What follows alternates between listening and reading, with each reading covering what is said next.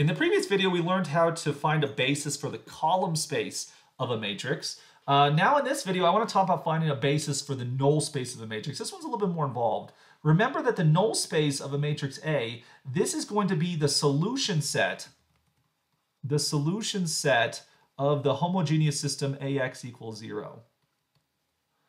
And so we have to basically solve the problem, solve the homogeneous system in order to find the solution set. And then when we do that, it turns out in the process of solving for the solution set, we can actually pull out a basis. We've been doing it already. We just didn't know it. Let's explain why it works.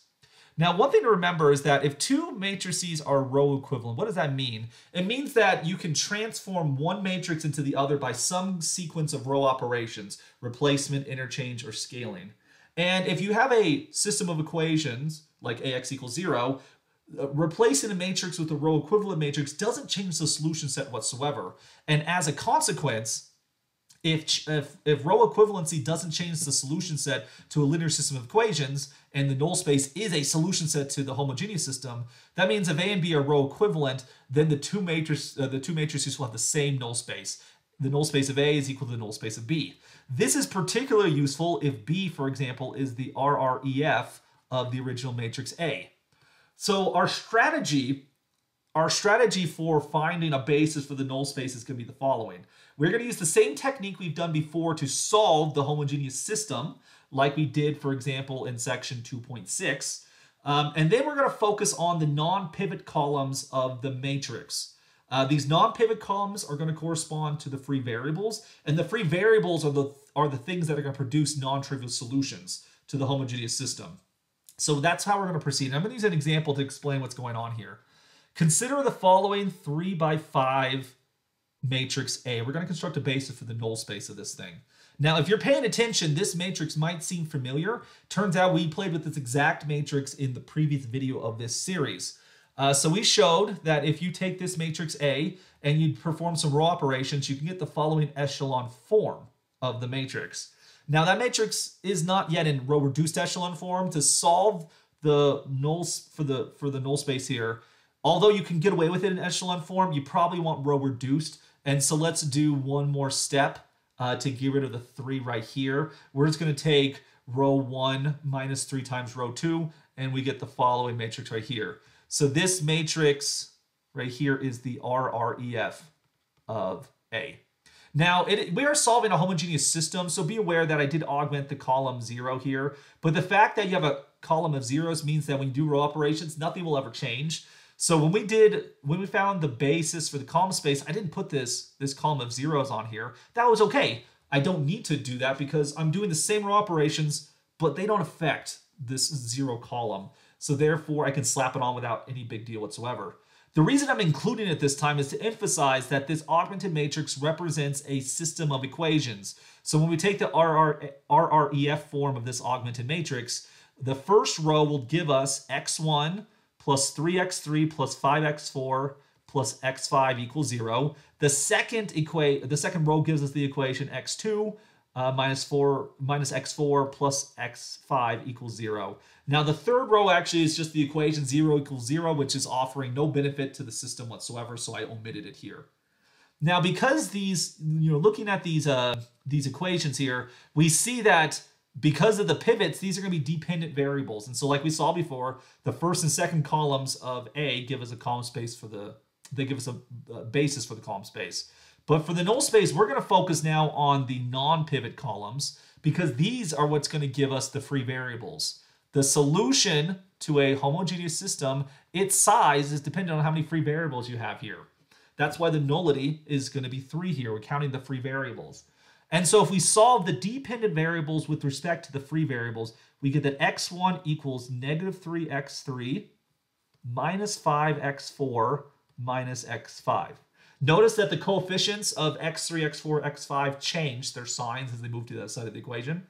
And then we also see that x2 is going to equal x4 minus x5. So again, the coefficients of x4 and x5 changed from positive, negative, or vice versa when we move into the other side of the equation. That's an important detail that will be helpful in a little bit. Just kind of notice that. So we solved this system. We have these free variables in play here. So if we look at the general solution to this homogeneous system, this is the vector x, which has 5 variables, 5 components, x1, x2, x3, x4, and x5. Now, what we've learned here is the following. Well, x3 is a free variable, so it can be whatever it wants. And, same thing with x4 and x5. They're just like queen, whatever I want to be. X1 and x2, on the other hand, they're dependent variables. And so we have to use these assignments from above. x1 will be negative 3x3 minus 5x4 minus x5.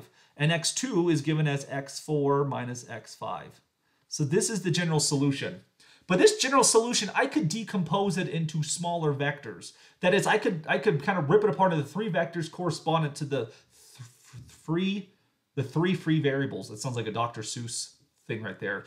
I can't even say it. 3 free variables. I need to go read Fox and Socks tonight, I think, to my kids to practice this for the next lecture. So if you take the first vector associated to x3. So look at those terms in this vector that involve an x3 like so.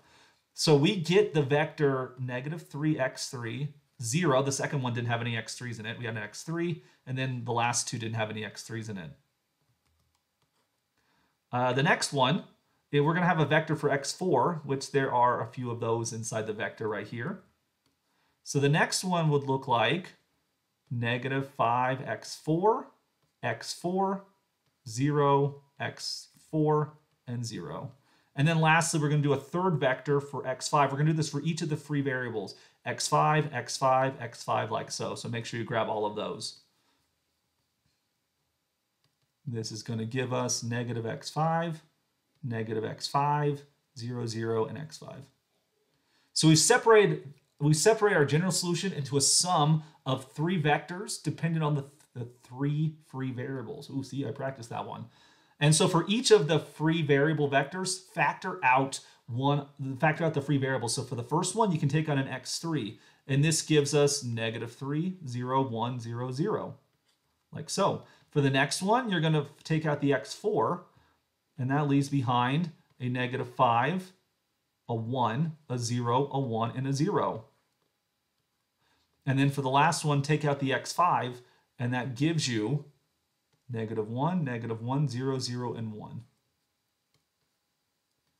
And so for clarification, well, maybe just simplification, let's call this first one U, this second one V, and this third one W. I think that's the alphabet.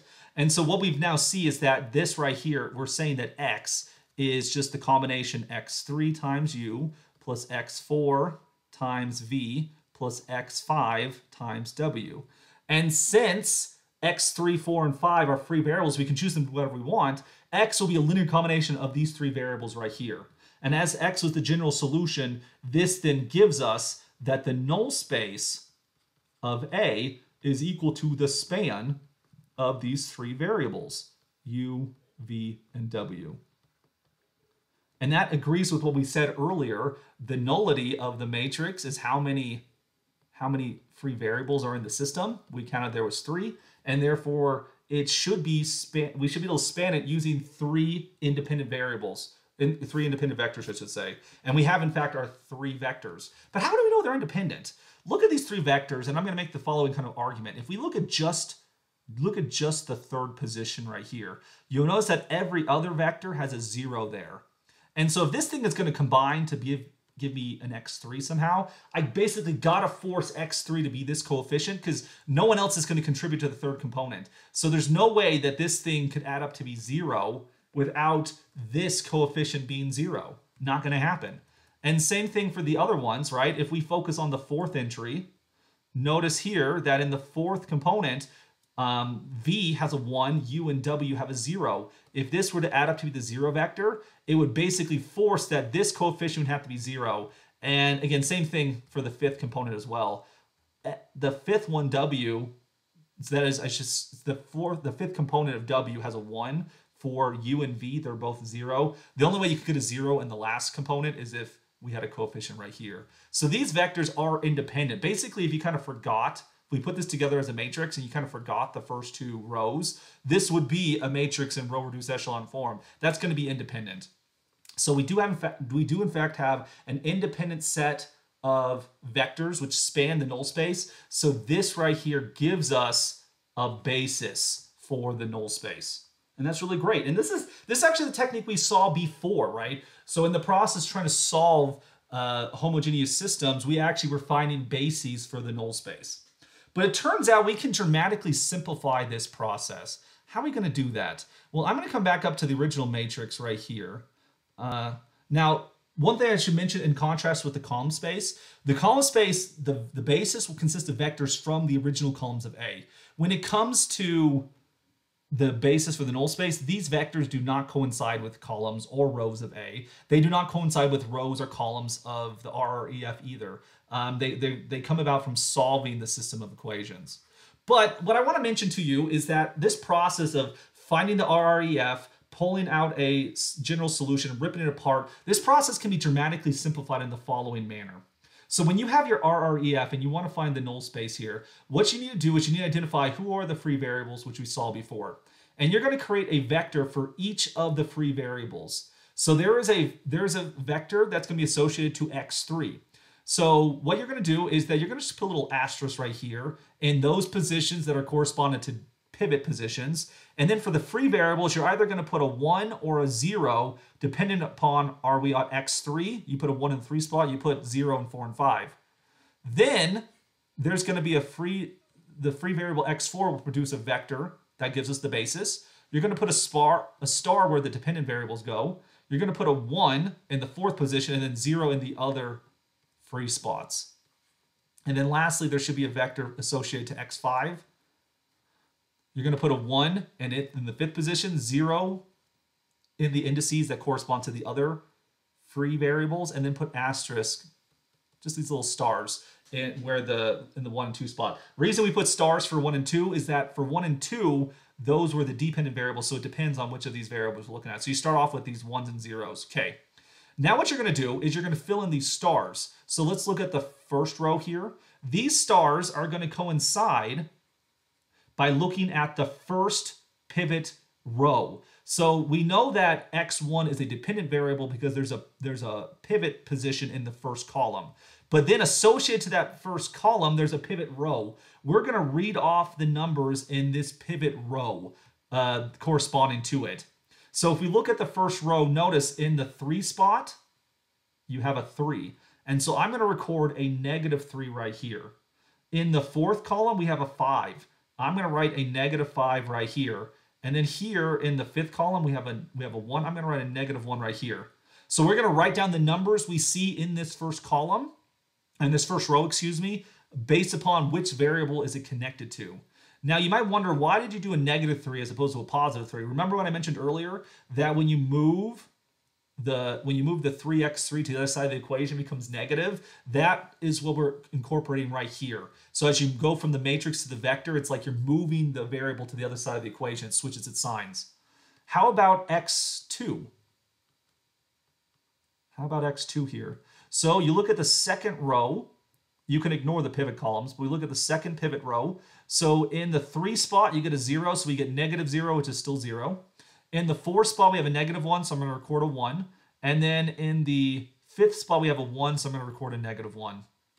And so this right here will be our basis for the null space of the matrix. And hopefully these vectors look a little bit familiar, right? So the first one was -3, 0, 1, 0. I wonder if I can get them all on one slide here. I'll have to zoom out a little bit. You can then compare, right? -3, 0, 1, 0, 0. That was the same thing. The next one was -5, 1, 0, 1, 0. Same thing. And the last one's -1, -1, 0, 0, 1. Same thing. So we can actually extrapolate these, the basis of the null space directly from the RREF, and we can kind of skip all of this middle stuff with systems of equations, general solutions, if we want to. Now, if this more drawn out process makes sense to you, that's fine, but I did want to show you this nice little shortcut. And in the next video, I'll do another example of the shortcut method for finding the null space of a matrix.